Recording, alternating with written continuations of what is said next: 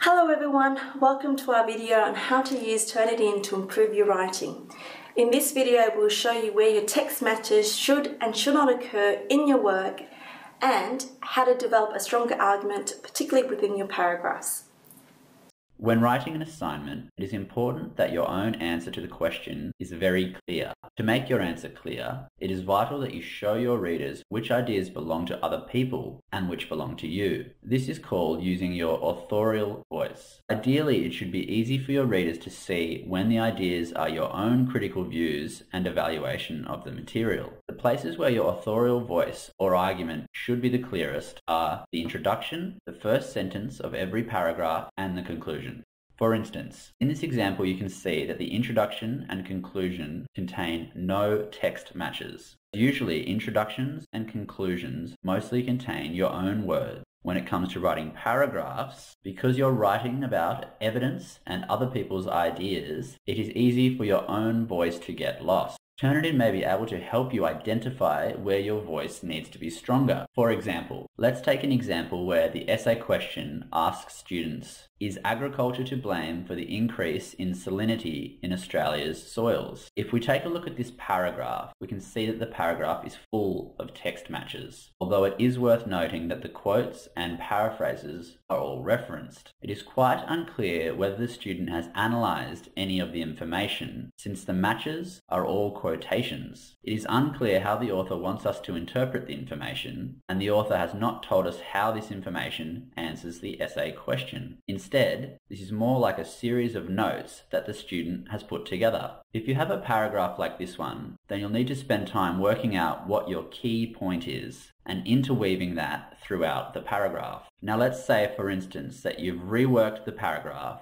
and put your own critical analysis in a few more sentences. It might show up something like this in Turnitin. One of the biggest problems with this example is that the topic sentence is still an idea from another source, and it gives a quote. The problem with this is that topic sentences should emphasize your own voice, not someone else's. This is because at the start of each paragraph, your reader needs to be prepared for the material that is coming next, and they need to be able to recognize how this material fits into your overall argument. Starting off with someone else's words forces the reader to work hard to find out what your argument is, and this can be confusing work. So if you have a topic sentence that is either a quote or a paraphrase, you should rewrite or add another topic sentence that clearly shows the reader how the paragraph helps you to answer the question. There are two parts to topic sentences. One part is that the sentence has to indicate what the main idea of the paragraph is. This is more about what type of evidence you use in the sentence. The other part is that you have to tell your reader how that evidence supports or fits into your argument. In other words, it explains how the paragraph fits into the overall answer to the question. If you look around the middle or end of your paragraph, you might find a sentence there that explains your argument more clearly, and you could possibly rewrite it to use it as your topic sentence. For instance, you'll notice in this example that in the middle of the paragraph, the student has made their own voice a bit clearer when they say, this academic literature on salinity frequently focuses on the impact of salinity produced by agricultural intensification, but does not give very detailed examination of the other factors that impact salinization. This idea is starting to answer the question, since the student is implying that agriculture is not the only reason for the increase in salinity in Australia's soil. If the student adapted this sentence as their topic sentence, this would make the purpose of the paragraph much clearer. To help write a good topic sentence, you could ask yourself, what part of the question does this paragraph answer? What is my view on the material in this paragraph? How does this paragraph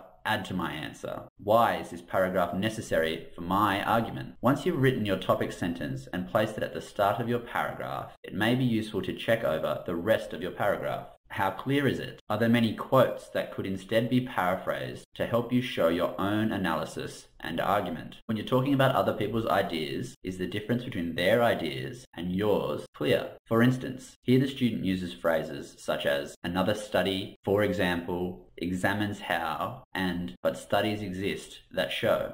These phrases start to show how the ideas connect. However, it is still unclear how these quotes and examples support the student's argument. It is not clear yet whether the student agrees or disagrees with the sources, and it is not very clear how these sources help to answer the assignment question. Finally, check the last sentence of your paragraph. In this example, the student has finished the paragraph with a quote. Sea level fluctuations play an influential role in coastal groundwater flow and discharge. Ending a paragraph with a quote might be confusing to the reader. They might think, how does that answer the question? Instead of ending with someone else's words, end your paragraphs with your own words to help summarize your main point and remind the reader of your argument. To write a good summary and linking sentence, ask yourself, does the sentence make it clear how all the evidence discussed in the paragraph has added to your argument? Does it use your own words? And does it indicate to the reader how this paragraph connects to the next one? If not, consider rewriting the final sentence to summarize the paragraph. Remind the reader how the paragraph connects to your overall answer to the question and indicate whether the link is to the idea in the next paragraph. When you revise your paragraph to include a stronger topic sentence, to show your critical analysis in the body of your paragraph, and to write an effective summary and/or linking sentence, you can test it out in Turnitin again to see the difference. Here is an improved paragraph. You can see that the student has paraphrased much more, which has reduced the amount of text matches. In fact, the only text match here is to some miscellaneous term. The reason there are so few matches is because this is an assignment in the sciences, and often in the sciences, the convention is to paraphrase more than to quote. However, if we are using an example for arts, law, and social science subjects, you would often expect to see more quotes and text matches, because in those subjects, it is common to analyze the ways in which texts are written.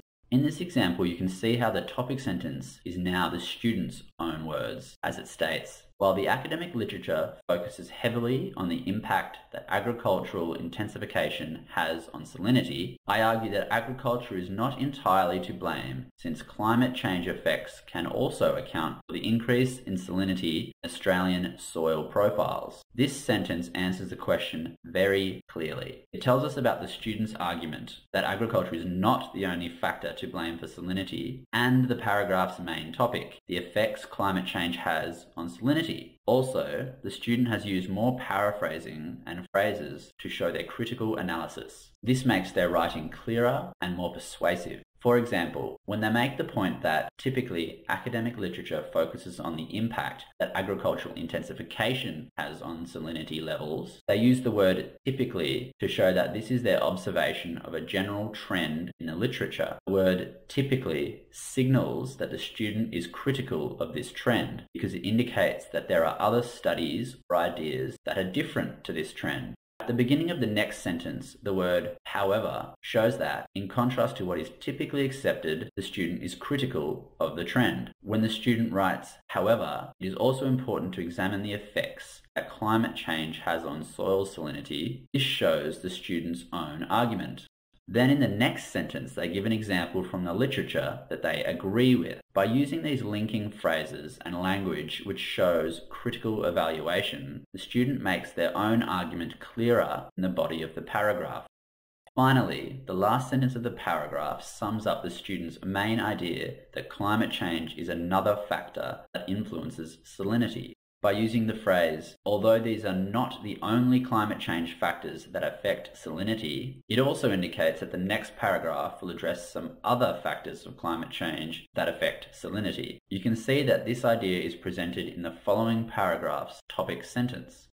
So using these techniques, Turnitin may be able to help you identify where you can improve your writing. The introductions and conclusions to your assignment should usually contain mostly your own words. Topic sentences and the final sentences of paragraphs should also use your own words, not someone else's. And in the body of your paragraphs, you can use paraphrasing and phrases that emphasize your own evaluation of the sources to show your critical engagement with the evidence. Remember, the key aim is to show the reader what you think about other people's ideas.